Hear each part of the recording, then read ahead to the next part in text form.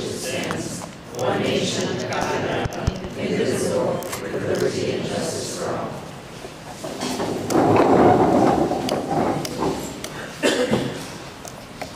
Board members, you have the agenda.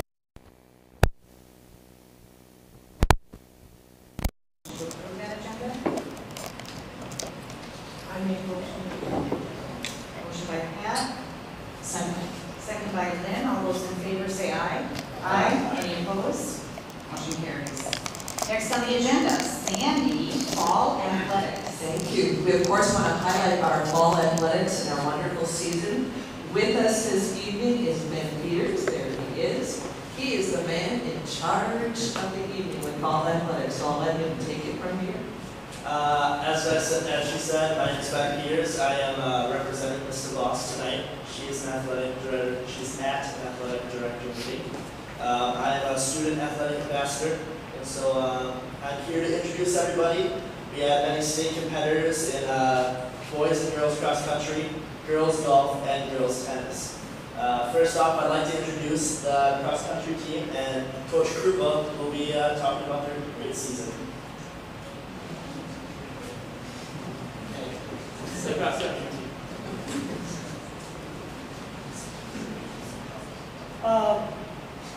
First, I'd like to thank you for having us here tonight. And our season was a great season. We had our ups and downs, but overall we had a terrific season. First, with the girls, on the end is Erin Wetstein, and next to her is Katie. They represented us at the state meet, and they also helped us produce one of the best girls teams we have this year. And hopefully next year we will continue with this success. And Katie was our number one runner for the team, and in most of the meets she was number one, and she won most of the races. She finished as conference champ this year, and her sister Erin was the second runner on the girls team throughout the season. At the state meet, Katie was 14th out of 190 runners, and she was also on the second team All-State. She would be also on the academic All-State team. And then her sister Erin was 81st out of 190. And she was a little upset with her performance, but it was the first time there, and as a freshman, you have to expect that it's not going to be always the way you want it to be. So she'll be back next year along with Katie doing a super job. Now on the boys team, we have Ben Peters, Anders Christensen, Ben Johnson, excuse me, Anders Christensen, Martin Zeiss, Matt Rutgers, Ryan Cromer, and Tina Johnson.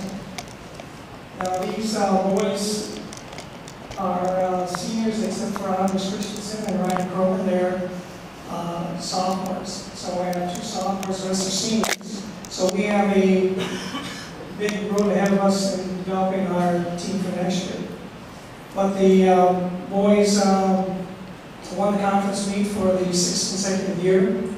They were second in sectionals to Lacrosse Logan. Lacrosse Logan had beat us all season long, and I was hoping that we could take them, but it didn't happen this year. And at state meet, they were 8th out of 20 teams. Conference. So the team represented us well. You know, Ben Johnson here, as you know, and he ran the Smith matches part of the season, and he didn't end up in worse condition than he did. But and I didn't really know about all this going on. So, but proud to have all these guys and the two gals on the end out this year, and they really helped develop our team.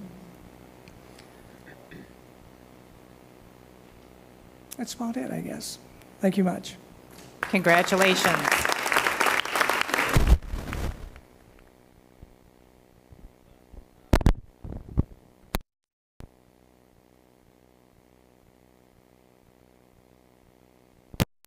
because we are having our football banquet tonight. We ended overall and we were 3-4 for the Big Rivers Conference. The highlight of our season is when we went to Menominee on their homecoming. At the time, they were 6-0, and we were able to give them one of the biggest upsets. We gave them their only loss of the season, which was a pretty big honor. We've beaten them for the past 3 years. We earned the title of Team of the Week on Wish Sports, which was also pretty cool to get that honor. Also, we beat the River Falls Wildcats for our second year in a pretty big rivalry. So it was a great season, and we look forward to building on it next year. And yeah, that's about it for football.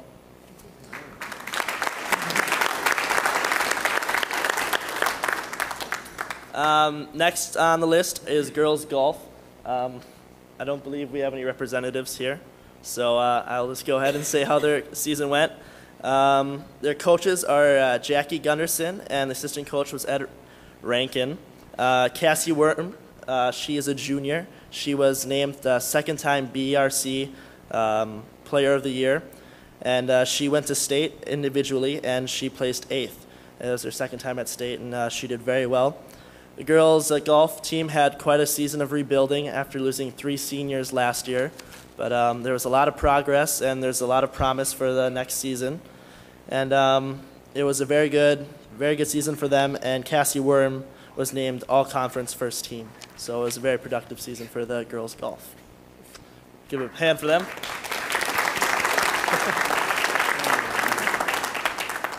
Next, we have the boys soccer team, coached by Coach Bublitz, and we have Chris Berglund and JC Tantilian to talk about their season. All right, I'm Chris Berglund, one of your co-captains for the 2010 season. I'm JC Tantilian, another captain. This year was kind of a building year for our team. Gentlemen, can you just come a little closer to the microphone? That way we can pick it up for taping a Sure little bit thing. better. Okay. Thanks. All right, this year was kind of a building season. We lost a total of about 11 seniors last year, most of which were starters. So we had to take in quite a few freshmen and quite a few sophomores this year. So, but overall, most of the games that we did have, we were right there in it, and right there to the end of the fight. So it was a productive year, but our record didn't obviously show that. So. No, we this year was more chemistry than skill. We made a lot of good friends. I mean, like last year wasn't good chemistry. We had our own little cliques and stuff. So I think that was our downfall. But this year was really good. We connected with freshmen, sophomores, juniors, which usually seniors don't. You know, not really big, but we made a lot of good friends, a lot of good people. We had fun on the bus ride home. Sometimes got in trouble, but you know, just kids having fun, not big trouble. And yeah, we didn't do as good as we wanted to, but we set high goals for ourselves, and we tried our hardest. So, I'd say probably the highlight of our season is losing only 1-0 to Brookfield East down in Brookfield. They were number 1 in Wisconsin the entire year. So, yeah, that was good. Nice. yeah, that's it.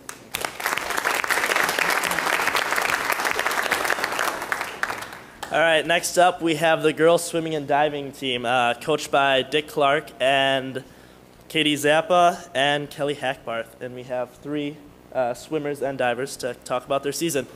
Let's give them a hand.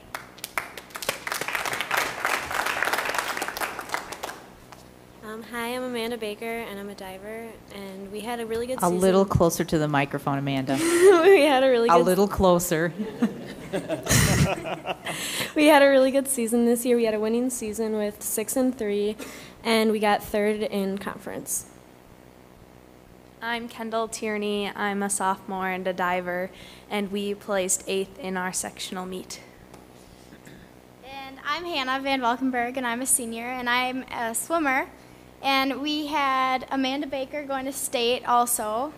And we also had a bunch of people placing in conference and sectionals too. So it was a good season for us. It was awesome. So.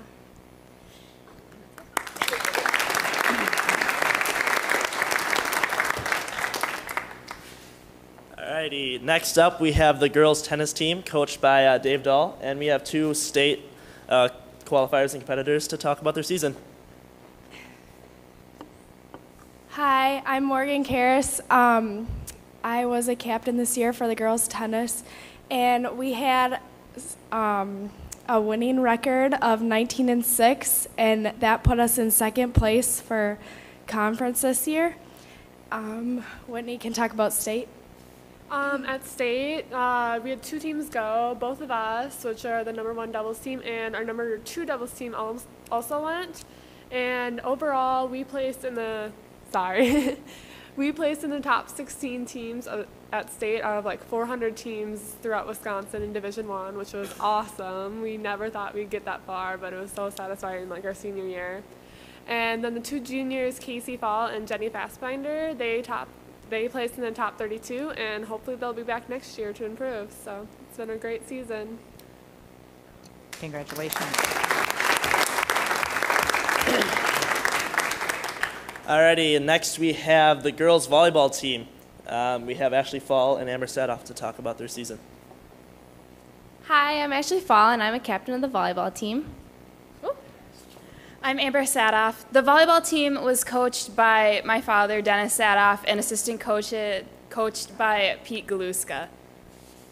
The varsity volleyball team had a successful season, even though we were 2-4, the record in the conference. We finished the season with 21-11 overall and took first in our home tournament and first in the Northwestern tournament.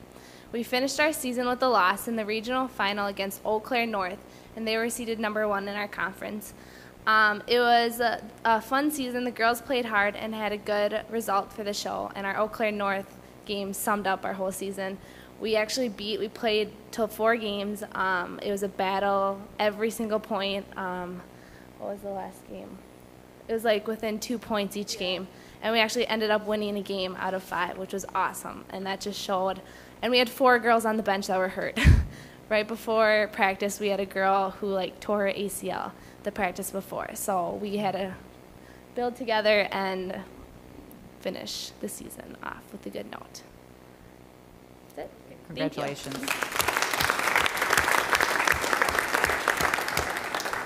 All right, that wraps it up for fall sports, and we look forward to our winter sports getting going. I know boys hockey are starting tryouts this week, as well as a bunch of other teams are getting ready to go, and we look forward to seeing you at the next meeting. Thank you very much.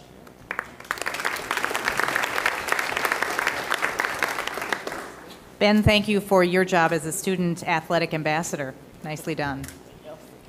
Okay, Sandy, high school musical. All right.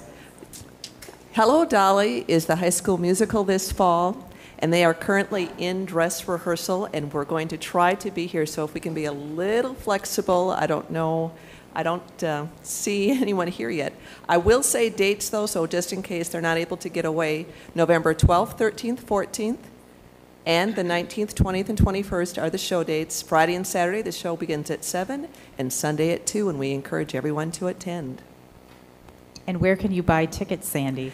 The box office is open. I don't know the hours off the top of my head, but the box office is open, I believe, in the mornings, and then from 3 to 7 in the evenings, Monday through Friday. Okay. Well, we'll move on, Sandy, and if they show up, perhaps we can slide them back into the agenda. But if we could move on to the superintendent's report. Thank you. I'm going to first start with, I feel very good to be able to tell you that the district has received the Energy Star Leader Award from the Environmental Protection Agency.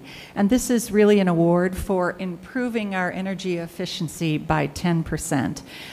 That was over a year, and it started with a baseline in 2008, and then it was the school year of 2009, or moving into 2009. That savings for that energy reduction was approximately $135,000. And so as we look at that towards the future, certainly that saves our taxpayers those funds over time. And that $135,000 and the energy that we're talking about can be compared to reducing greenhouse gas emissions by more than 1,500 metric tons per year. Now, that may not mean a lot to most of us sitting up here, but the equivalent of that is planting more than 350 acres of trees. So pretty significant for the district. And this commitment began, you'll remember, back when the board accepted Lieutenant Governor Barbara Lawton's energy challenge to reduce our energy consumption by 10%. And then the board hired the energy management service at no additional cost. It comes out of the savings to really create for us a comprehensive energy management plan. And as we moved forward with our new energy managers from CISA 10, the phase one of that plan was really to do an in-depth assessment of our buildings and their operations and their energy efficiency and look for where we could save. This effort, we need to give credit to Jim Stayskull, who led this effort, to our custodians who worked very diligently in our buildings to help create this energy savings, and then to our financial service director, Tim Erickson, who was in charge of the entire effort.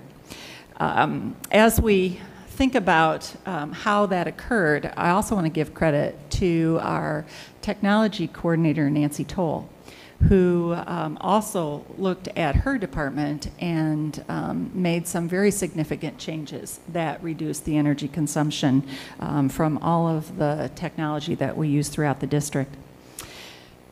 The phase two, once we made sure that all of our HVAC systems were operating at high efficiency, was to help educate the staff members about what each of us could do to help save energy.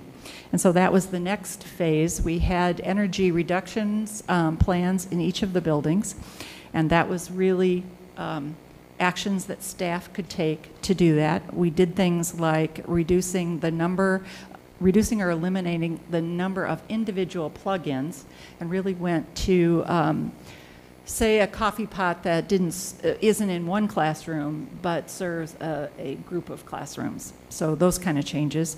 We also looked at lights. If you leave a building or a room, certainly the lights, we are better at turning those lights off now at this point. And also making a decision about, do we need the lights? You know, if it's a room that has good lighting, need to make a decision about how much light we actually need. There were places where we went from one switch in a room to 2 switches so that you could actually use less of the lighting in the room. And those kind of accommodations or modifications have really created this energy reduction for us. You know, the district continues to raise the bar in our for ourselves about our goals for energy usage. And we continue to move forward with higher expectations than just a 10% reduction. So we'll be looking at that in the future. As we become better consumers of energy, we also model this for our students, and we think of our HSD 2025 graduate learner outcome and environmental sustainability. That's one of the things that we want for our students as well, to be good consumers of energy for the future. So we hope that what we learned, we can communicate to our students, and they can carry it home to their families, and we can make a huge impact in how much energy we use, saving our environment and our natural resources as well. So congratulations to the board for the commitment, and to our staff who have worked very diligently and been really stepped up to this commitment and taken it on. You know the work of our R3 committee, our Reduce, Reuse, Recycle committee, and what they've moved forward. And I'd like to have Tim Erickson, Director of Financial Services, present the award to President Barb Van Lunen.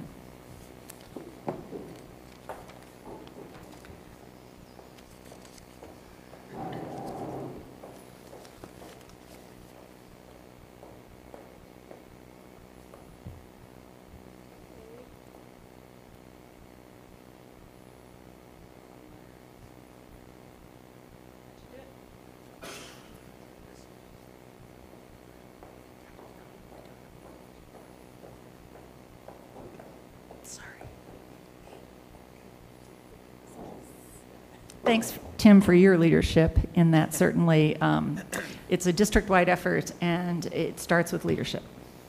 Any other questions or comments from the board? Okay. I do think it's a great piece of work, and congratulations really to the district for all the work and effort that's gone into that. I think not only it allows us to say that we're being good stewards of the environment, but we are really modeling something that we want our students to learn as well. So thank you. All right. Mary, if you want to continue with the next item under superintendent's report. Certainly. This item is on the number of Hudson administrators. From time to time, I get asked about the number of administrators that we've added over time and what that looks like. So I thought it would be important for us to bring that to a board meeting and share that information. And in comparison, we're really starting with looking at the year 2005, 2006, and comparing that all the way through to 2010-11, the current school year. Over that same period of time, just to put it in perspective, we have added 576 more students. We have 66.5 more staff full-time equivalents, and I'll talk about what that is in a few minutes. We've added one more elementary school, a district office, and one more administrator from 2005-06 to 2010-11 during that 6-year period. Diane, if you would turn then to the second page that we have, where the graphs and the charts start. I'll talk from that. And I'd like to start with chart number 1. And this chart shows the number of Hudson students per administrator compared to the state average. So if we look at 2005-06, the number of administrators we have in the district, and for administrators, we're talking about superintendent, the directors, the associate directors, the principals at each building, and the associate principals. I hope I didn't miss anybody. Catch me if I did. So in 5-6, we had 18 administrators on staff. And then over that 6-year time period, you can see from the numbers that it has fluctuated with a low of 17 and a high of 20 administrators. And when we get to the current year, we have 19 administrators. And I see us continuing with 19 administrators into the future. At least at the present time, I don't see a need to add unless our numbers of students in the building, say at the middle school or the high school, would get to a point where that was needed to support their work. So I think we're really at the number that we need to do the work in the district presently. And then if we look at the students, again, we had 576 additional students. So if you compare the number of administrators and the number of students per administrator has gone up over that 6-year period. It is higher. It started in 2005-06, again, with 275.2 students per each administrator. And then this year, that has risen to 291 students per administrator if we look across the district. Comparing that to the state average, and you might notice right away when you look at the column with the state average that there are no numbers for 2009-10 and 10-11, and that's because the state average doesn't keep up current day. They're usually about 2 years behind, and so we don't have that data to show you. So we just it stops at 2008-9, but we continued on with our own data over that time. But if you look at the numbers in 2008-09 and compare it to how many students per administrator in Hudson, we're well above the state average. And then looking up at the chart itself, or the graph 1 itself, you can see the blue line is really the number of students per administrator, and I really just want to point out, don't get confused and think that's the number of administrators in the district. That's above the state average. It is the number of students per administrator, and you can see that that number for all of these years has been above the state average, and then the red line being the state average. if we move on to the, let's go to chart 2 then, Diane. That is the number of staff FTE, comparing that staff per administrator. Now, full-time equivalent, 1.0 means that's a full-time person. And it actually, it's not a full-time person, it's a full-time position.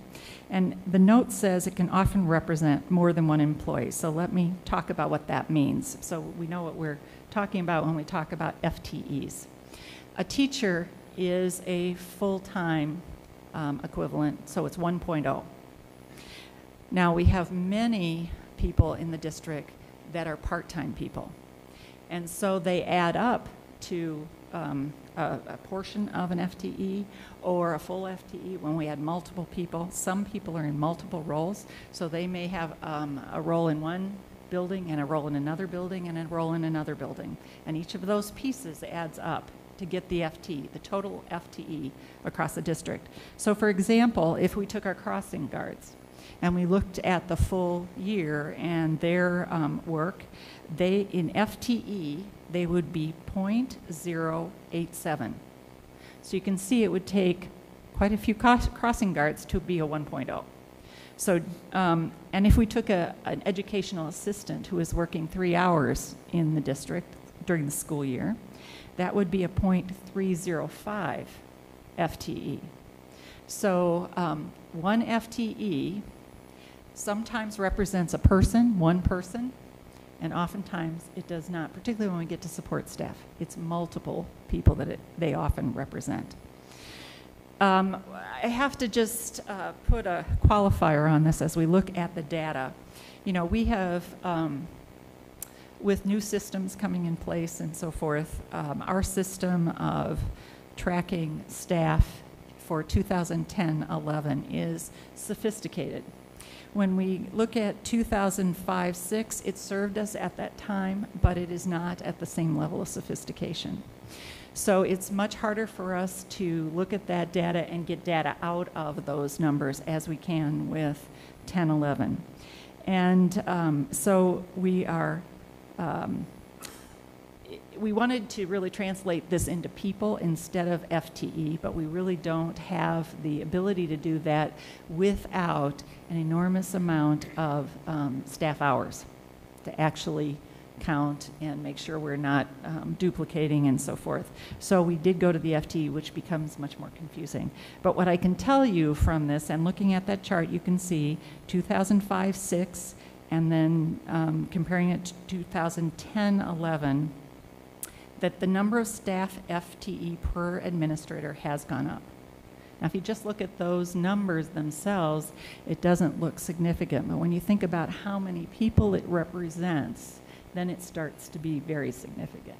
So our best estimate of, as close as we could get, and we know this isn't exact, that's at least 100 more people over that time period. It may be more, and it's very likely to be more. But just thinking about that, you know that those FTEs equal more people, and we have more people that administrators would supervise and evaluate during that time period. On the next page, we list each of the administrators. I told you the groups that we talked about, and I'd be happy to take any questions that you have. I guess I have one last thing to say. You know, we're at a time where our students are learning at higher levels. This is being led by our administrators, and we have more students per administrator. And I think that that's one thing we just need to recognize, that the work of our administrators, we've changed the work of our administrators, and we have higher expectations for that work if we look back to 2005, 2006, and yet we have more students per administrator as we're growing as a district. Madam President, I'd be happy to answer questions. Are there questions from the board? Yeah, I guess, Madam President, a couple of comments, I guess, more than questions. First, I want to say that I recognize the importance of our administration in our school system, and we have a strong administrative team. I don't know everybody very well, but I can certainly say that I know the people at this table very well. And for the folks at this table, they're some of the most capable and hardest working people I've ever had the pleasure of working with. And I have no reason to doubt that that doesn't carry through our whole system. Having said that, I want to add a couple of comments. One is, while I know we've only added one administrator over this 5-year period, I think we should acknowledge that there have been some additional administrative positions that are now in place to support the administrators. So there is that backdrop that I think has to be put into context. While there may only be one additional administrator, there have been administrative positions added as needed, and the ones that we've added have been necessary, and as I recall, by and large, I've supported them. So I just want to make note of that. By way of comparisons, and you've probably heard me say this before, but I've spent 25 years in large government bureaucracies, and they're not models of efficiency. And so when I see comparisons to where we may be with our school districts, I do not, that is not for me a compelling argument that we are understaffed with respect to administration. It may be the case, but I'm certainly not going to accept that on its face. I think there's probably a lot of inefficiencies out there. We may be the ones that they should be pointing at as far as administrative structure goes. But once again, I want to finish like I started. I think we have a strong administrative team. I support the members. They do great work, and I am behind them 100%. Could I respond to that? Please. I appreciate you recognizing the work of the administrators, and I just want to go back to, I want to address your comment about we're understaffed, because I don't agree. I don't think so either. As I said in the beginning, I think the 19 administrators we have are the right number to do the work that we have in the district, even though the expectations are higher, even though the results that we're achieving with our students are higher. I do believe we're right where we need to be. The only reason I give the comparison information is it's really hard for us to understand, well, okay, so many students per administrator, what does that mean? So again, I'd endorse your comments as well. I would say that I think we've worked very hard at efficiency in the district, and because we have more students per administrator, we have to be more efficient. Any other questions? I would like to add just one comment, really amplify what you said, Mark, which is I do think that, first of all, I appreciate the work that Mary, you and the team did in pulling this together, because undoubtedly we've all been asked the question, what about the administrative structure at the district offices? And so this is very helpful as background information, I think, for all of us on the board. While I love your comment about is that the right benchmark for us to be looking at, I have a different benchmark doing this work professionally and having done it for several decades in large and small organizations. I have a different data point that I can compare to the size of the structure at our district offices, and can say, in my experience, we are running a very lean ship, and this group is doing an amazing amount of work, whether we're talking about people at the manager level or at the administrator level, based on my professional experience doing finance and HR work, which is a lot of what gets done in the service center. So thank you to the administrators for the work that you are doing. Okay. We are now into reports, and the first item on the agenda in that section is the educational cost per student. Tim and Sandy. Okay, I'll start off. If you look at the chart that's been put together, this is information that DPI compiles each year, and we've chosen to look at high-performing districts. And these are the ones that Sandy refers to in her reports when we're looking at student performance. And the top section is sorted by membership, and I just want to make a comment on membership. Membership units here in this report refer to our aided membership. That's how the state calculates aid for us based on the student numbers. So there are things that are added in that make this number different from some of our other numbers for students. In that summer school is added in, that makes a fairly large impact of over 100 units, and then we get some other differences. But I just want to make that note that there are differences in that number for the membership. Madam President, could I just add on to that? So what Tim's talking about that's important for us to just point out is the report that you just heard. If you would look at the enrollment numbers and compare them right here, they would be different because they are not the same as Tim talked about. There are more in this number than the enrollment numbers. That's right. So with that said, if we look at the membership section, high-performing districts, and this is a 2008-2009 data. That's the latest year that's available. And Hudson is, in this instance, ranked number 2 in size in number of students compared to those 10 districts. And then what we've done is we've pulled out the data on what's called total educational cost per member. And so that's total educational cost per student, really. And what that includes is the cost of the district's general fund, special education, and debt service. So you add all of those costs together, and then you divide by your number of student membership units. And in this particular example, when you look at the information for 0809, you can see even though we ranked second in membership, the cost per member for Hudson is $10,657, so its rank is number 10. And you can see Elmbrook at the top with $12,745 per member, and you can see all of the other districts in between. If we go and compare ourselves again, taking the same information, comparing ourselves to the Big Rivers Conference, you can see it's sorted by membership. Hudson ranks second at 5,471 members, and then sorted again by the total educational cost per member. In that second box down below, Hudson is ranked number 5. So again, when we look at certainly efficiency and overall costs of educating our students, and so with that, I'll hand it over to Sandy. Thank you. I made contacts with all the districts on the high-performing side, on the left side there, seeking information on just initiatives they have currently going on, systems that they're putting in place. What is it that you do to be a high-performing district? And out of that analysis came pretty much 3 patterns that were coming out pretty clear.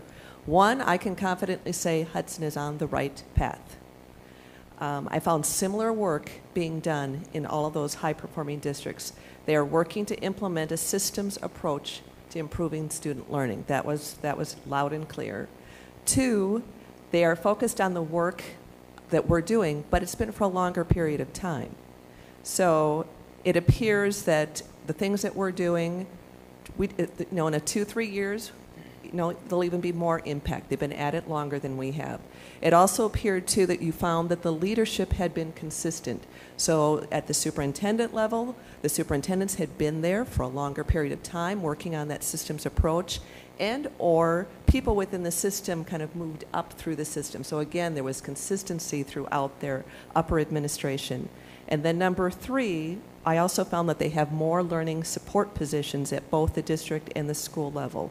So some examples would be, if we start with some of the initiatives of the high-performing districts that they have in place that are very similar to us, one that I asked questions about was advanced placement, because we're working very hard to get more students involved in advanced placement. And currently Hudson has 12 advanced placement courses. The range of AP courses in those districts that I contacted was from a low of 7 to a high of 20 AP courses, with the median being 14. So we're not far from there, and as you know, almost every year we're coming at least with one more AP course. So again, they've been at that longer, we're not far behind. Another area I investigated was PLTW, the Project Lead the Way, the pre-engineering course. Again, we are in our 2nd year of implementation, just 1 quarter into that 2nd year. Menominee Falls began PLTW in 2006. So that means they've been at it 5 years, and they also have it at the middle school level. Kettle Moraine has also had the high school and middle school PLTW program for 5 years. Franklin Public already has 3 courses in place. Whitefish Bay started in 2008, so it's been 3 years. And Mequon Thiensville plans to start their 4th course at the high school next year. So again, similar program, just been at it a longer time. During the process, as I was talking to many of the districts, They also mentioned other initiatives that were currently in place that I just wanted to mention.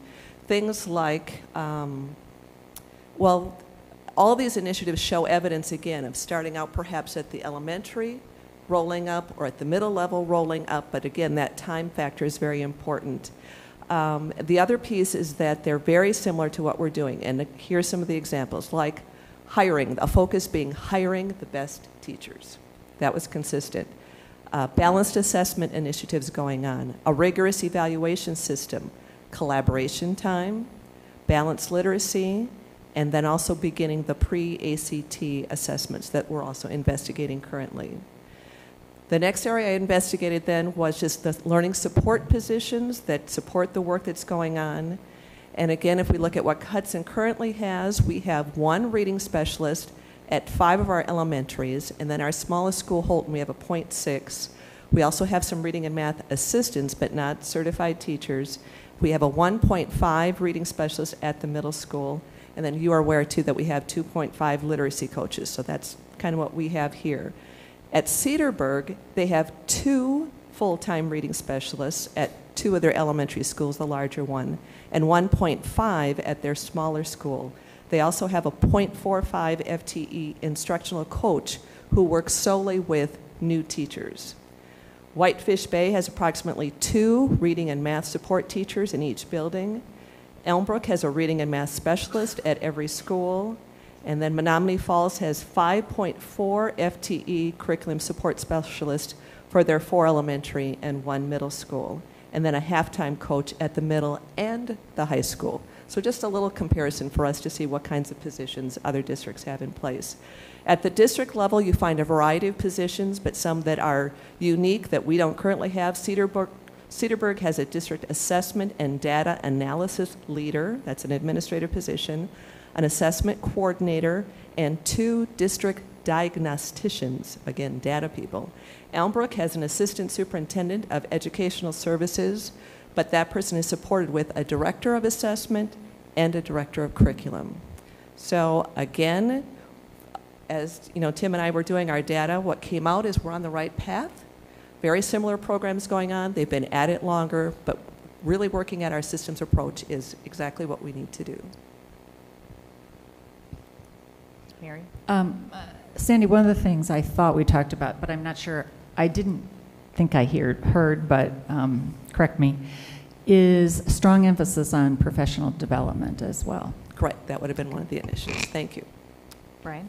A couple of questions. First of all, appreciate the, that was pretty interesting calling up those other districts and doing some investigative, or just doing benchmarking. When you said rigorous evaluation, what did that mean? What does that mean, rigorous evaluation? The evaluation process of their teachers, of their employees, as far as the system they put in place to ensure that they have quality going on in the classroom instructional. Mm-hmm. So what's the, after 4 years, if the evaluation doesn't go well, what's their course of action? Brian, I didn't get into details, but just to know that it's exactly what we've done here. Our evaluation process the last 2 years has definitely changed and become more aligned with the work that we want to have happen. And just one other comment is, I think it's good to have this data about the spend per member, but I'm strongly in the camp that, and I think hopefully a lot of the school board members agree with me, is I'm strongly in the camp where just spending more money does not necessarily equate to better results. So just want to be on record on that one. So. Any other comments? Questions? No? Okay, thank you. And so now we are moving on to middle school addition construction update. Tim. Okay. This will be more of a pictorial update than I've done in the past, because over the past month we've had a lot of changes. The building's been really, the addition's been really moving along, and I want to thank Jim Stayskull. We went out and took some pictures of the project yesterday, and so the first piece, just so that you can get acclimated to where things are, you can see the floor plan, how it's laid out. And if you look directly to the north, you can see the existing elementary gym, Hudson Prairie Gym, the cafeteria, And then down to the left or on the west side, the existing middle school cafeteria, and then boiler, pool, and some equipment rooms. So those really surround the 3 walls of the addition. And then with the addition, again, we've got the orchestra classroom, the weight room slash FIAD, and the multi-purpose. And so if we go to the pictures, the first photo is really looking down from the pool wall, the southeast corner of the addition. And if we go to the next picture, I'm going to go through these relatively quickly. We've got quite a few pictures here. This is the east wall of the addition, and this shows the existing window openings. And the next picture is the northeast exit of the addition. And then we've got the north exit hallways. And the multi-purpose room, and that's the multi-purpose room is the largest room in the addition, and that's about almost 3,500 square feet. And then we've got on the next photo, we have this is the orchestra room looking east. So looking out the east end of that, that's the piece that's not adjoined to the rest of the buildings. And then we've got the weight room and the south hallway. The weight room slash PE is about 1,200 square feet. And then we've got on the next photo, we've got the bearing walls, and those are installed. And the next large piece in this process is to start to install the steel joists. And the next piece, again, a bearing wall, showing the bearing walls installed and ready for those joists. And then we've got a final set of pictures. We've got a view looking down off the retaining wall, looking down towards the storage area. And if you remember, we've got about 1,600 square feet of storage below grade on the building. And then the next picture shows that we've got our base course compacted, and that's about ready for pavement, and that's looking east of the addition. And then the final picture shows what's called our borrow pit, and that was to excavate some materials, some good material that we took off-site, and we excavated out substandard material off the building site and just replaced the material from the borrow pit to the building site and vice versa. And we saved quite a bit of money doing that. So that's just a picture showing that pit, and that's about 90% restored right now. So. Any questions? And by the way, I'll just mention we're still on budget and we're still on schedule at this point. So, any questions? Dan. Thanks, Tim. That's a good report. Couple questions as I look at the orchestra area, the weight room being adjacent to each other. I'm trying to recall if we've had a discussion about the sound, not only for the orchestra. I know from past projects that we've had, we've tried to be pretty sensitive about putting in, so that there's no reverberation and that type of thing within those rooms. And yes, there's soundproofing in between there, so that we're addressing so if that. somebody's working out, lifting weights, we don't necessarily have that carrying over to some other room and vice versa. Yes. Okay. That's right. It depends if you're lifting all those big weights there, Dan. Madam President. Lynn, please. Tim, I'm wondering if you can speak to how the construction process has been as far as disruption to the classrooms or school or safety, how that's been as far as the experience for both the middle school and Prairie. From my standpoint, it's gone very well. We've, from a standpoint of safety, we've really controlled the construction traffic in and out. We've also added some additional temporary staffing for noon time for kids. And I know Mary has also been out and talked to staff, so she may have something additional to add there.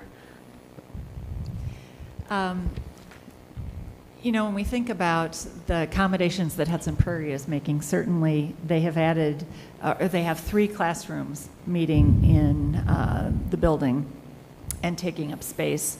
And then when we think of safety, they have made a number of accommodations on their playground. But the place where they've made the most accommodations is really in Phi Ed. And Bill Schaub, who is the Phi Ed teacher, has had to modify based on where he can, what outside area he can use, because the area that has been dug up is part of the playground that he uses for his classes. So that's changed. It's different. He has a more limited area. We have some concern about not student safety per se, but you know, the effect of the wear and tear on the grass that's in the area that's left, because it's a smaller area, and it has heavy usage. He isn't able to move from one place to another. So those are areas that are the most affected because of it. There has been some sound issues, but basically they've been fairly minor in comparison to a construction project. But when you have a jackhammer, you know, it's going to be loud. And so I just really compliment Hudson Prairie staff and also the middle school staff, particularly those in the wing that is adjacent to this building project, and their accommodations to make this work. So our staff have been very flexible and accommodating, and their first priority has been, as well as Hoffman's, keeping our children safe. So I commend them for their efforts to do that. Thank you. Any other questions? Nope. All right. Moving on to topics for action. It looks like we aren't going to get an update on the fall musical, Sandy. All right. So the first item under topics for action is in relationship to the State Education Convention, which will occur in January. We do need to appoint a delegate and an alternate to that convention. I understand that we have 2 board members that are likely to attend the state convention, Dan Chernahoy and Pat German. Are any of the rest of us planning to attend the state convention? No? All right. Is there a volunteer?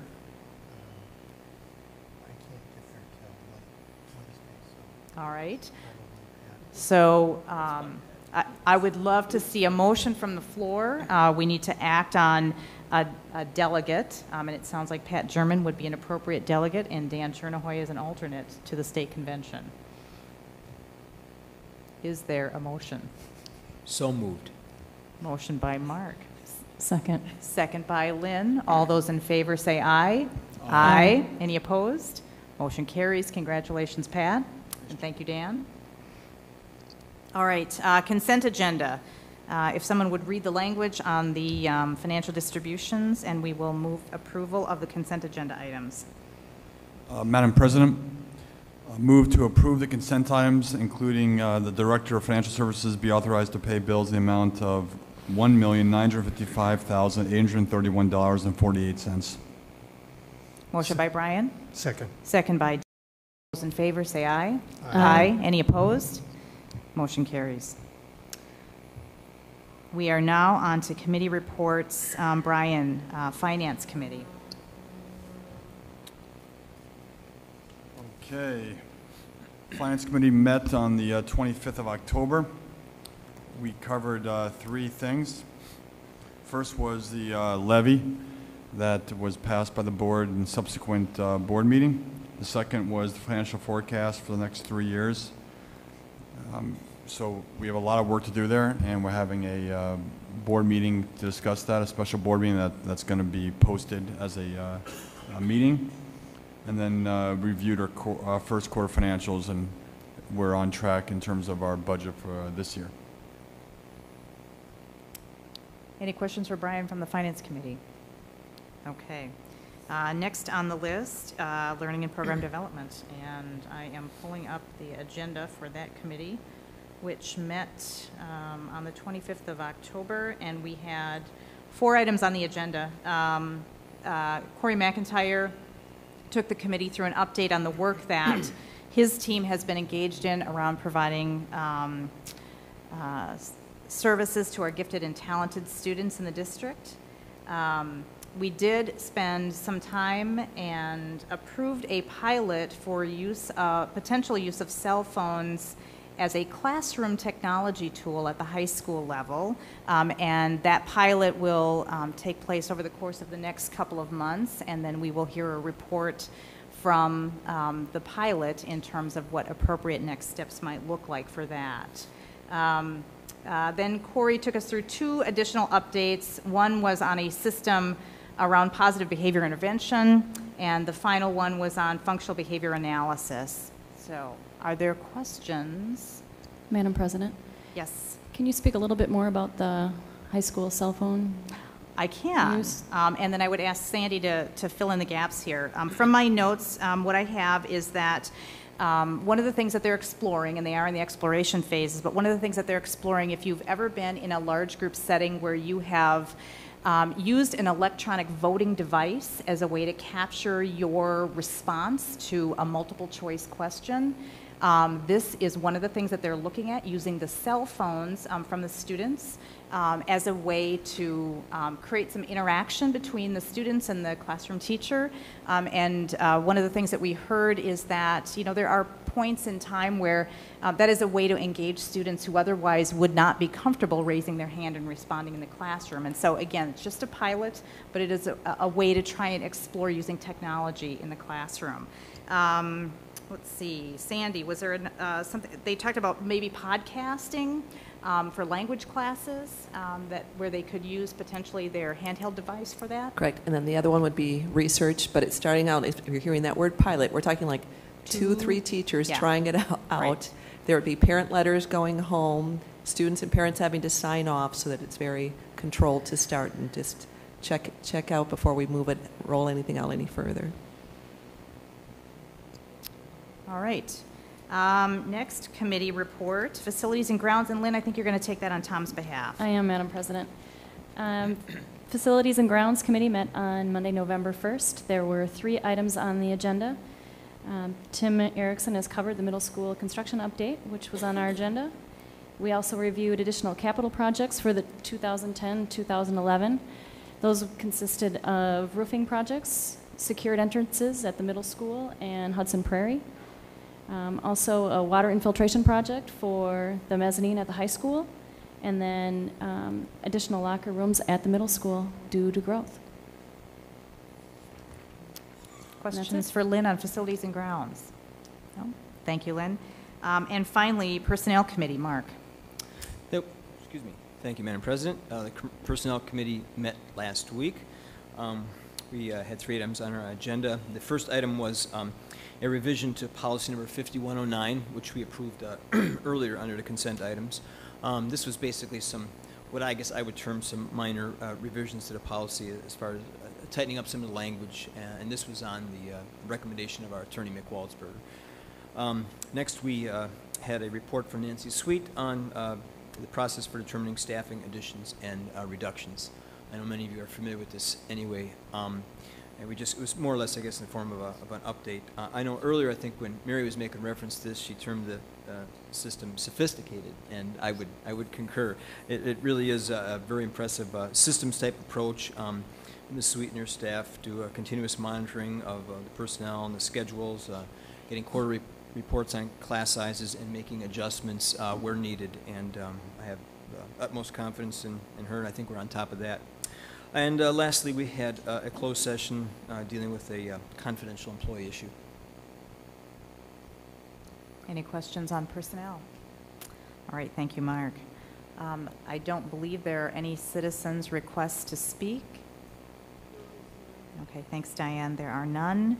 And so now we are at that point in the agenda where we will adjourn to closed session. We will not be returning to open session. If there is a board member that would like to make the motion that we adjourn to closed session, reading the language from the agenda. Madam Chair, I'll make a motion to adjourn to closed session pursuant to Wisconsin statutes 19.85, parent 1, parent E, for the purpose of deliberating about the sale and/or purchase of public properties. Okay, motion by Dan. Second. Second by Lynn. We'll do this by roll call vote. Robson, aye. Bell, aye. Chernohoy, aye. Van Loon and I. German, aye. Kaiser Shot, aye. We are adjourned to closed session. Thank you.